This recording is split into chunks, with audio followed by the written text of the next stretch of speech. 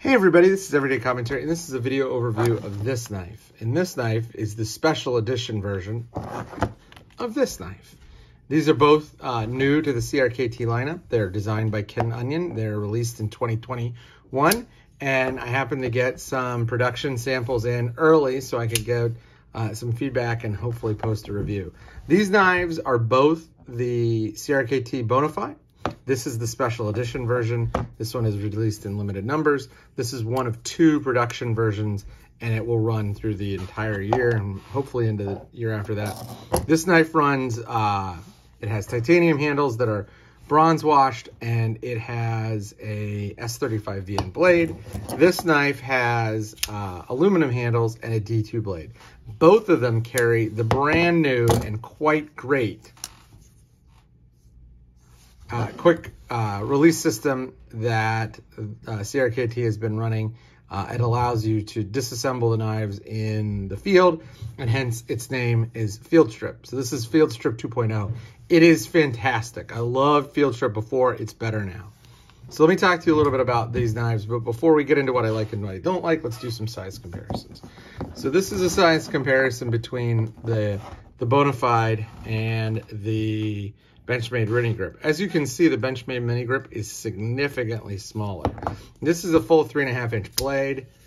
It is a big knife. It comes in at 5.6 ounces. So it's a pretty heavy knife, especially for the knives I generally carry. The knife also has, as you can see, a liner lock, and I'll show you in a second. It comes on bearings. The blade stock on both versions is quite thick. It's a big, big, beefy knife. The motif on this is a Hawaiian motif, and as you can see, there's some sort of tribal art patterns here from Hawaii, which is Ken Onion's native state. The knife deploys via a flipper, and the flipper action on both models is good. Ironically, I think I like the flipper action a little better on the D2 version, and I'm not exactly sure why that's the case. So the last thing I wanted to point out is it has this back spacer that also has the lanyard hole. So this is a nice way to do a lanyard hole that doesn't entirely screw up the knife, everyone. So if you're thinking about doing lanyard holes, think about them in a little different way. Don't like say, well, let's put a lanyard hole and screw up this whole knife handle. These are brand new clip designs, or relatively new clip designs. I think this is actually the second or third year that they've run them, but they're shortening them up a little bit. These are good deep carry over the top pocket clips, and as you can see, they are nested into the handle. Field Strip 2 works really easy. Ready? I will disassemble this knife. Done. That's it. It took me 4 seconds. As you can see here, there's bearings on this one, and you can see the liner lock, and the liner lock is nested inside the titanium, the bronze titanium handles. And let's see if I can put, there we go. Ready? I'm now going to reassemble this knife. I feel like this is kind of like a magic trick. There's nothing to get synced up in the back as before. There's no wheel to crank. You just pull, it'll lock into place, pull it in, and you're done. So if you want a knife that you can take apart really easily, this is the knife. There is no tools necessary. And it comes apart and it feels great in the hand. It's nice and solid, no blade play. Curiously enough, I have switched these over so that I've had the S35 VN blade in the D2 blade handle, and they have slightly different tolerances, but they still lock up perfectly solid. So here's the knife in comparison to an American dollar. As you can see, it's a pretty big knife. It is relatively thick. It is just slightly thinner than a AA battery. So let's talk about what I like. I love the flipping action. Flipping action, even on this version, which I think is actually not quite as good as my production version, or the regular production version, is really nice. I also like the handle. The handle is great. It's a simple handle. The way that the blade, the way that the handle works, it kind of puts this, the hump of the pocket clip out of your palm.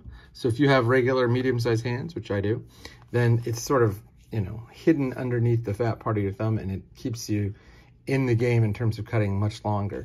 I also like the fact that this is a reduced size flipper tab. This is something Nick complains about, but like some of the flipper tabs on knives are just huge, like this big. Having it a little smaller gives it a much nicer experience in the pocket. I also really like the blade finish here. You know, the satin finish that CRKT's OEMs use is just amazing. This is a really beautiful satin finish. The edge is razor sharp, and they've done this transition here with this swedge quite nicely. And I think that sort of gives the knife its unique character. If you look at it, it kind of looks like a humpback whale.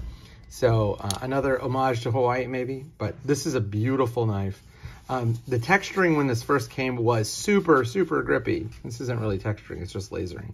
But it is super grippy. It's gotten a little less grippy, but I still probably prefer the D2 version. The D2 version is exactly the same, except the blade is different and the handles are textured differently with different material. And the CRKT logo, the word mark, is bigger. They both have the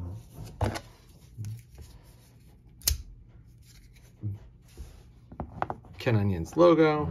They have their model number. This one says Bona Fide, this one doesn't. If you're looking at a knife and you want something a little bigger, something that you can disassemble and something that's good in the pocket, I'm hard pressed to find a knife that's better than this from CRKT. This is a really great design. If it was a little smaller, I'd just say, you know, this is one of the better EDC knives out there. But for me, 3.5 inches is a little big.